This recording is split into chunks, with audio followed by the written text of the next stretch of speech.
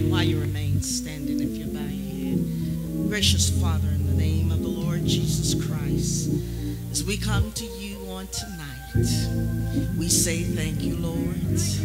Thank you for your goodness. Father, we thank you for your mercy. We thank you for your loving kindness. For great is thy faithfulness, and your mercies are new every morning. And so, Father, as we've come to this portion, as we've come to serve you, as we come to worship, as we come to hear what thus said the Lord and what the Spirit is speaking to the church on tonight, anoint our ears afresh, oh God, our mind, our spirit, oh God. Create in us a clean heart, renew in us a right spirit, oh God. Sanctify our hands as we lift them up in holy worship. Oh God, we just want to thank you for just another opportunity to be in your house one more time. Because you, oh God, have been better to us than we have been to ourselves. Because if it was not for the Lord on my side, if it was not for the Lord on your side, the psalmist said, where would I be? And so, God, we thank you that because of your loving kindness and your mercy,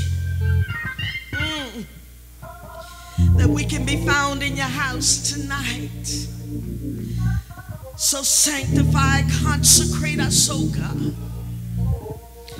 Father, we ask that you forgive us our debts as we forgive our debtors. And Lord, let your spirit just overflow in this place. A fresh anointing, fresh oil, as it run from heart to heart and breast to breast, oh God. And I beseech you, oh Lord, that we don't leave out of this place the same way that we came in tonight, but that we leave out empowered, we leave out improved.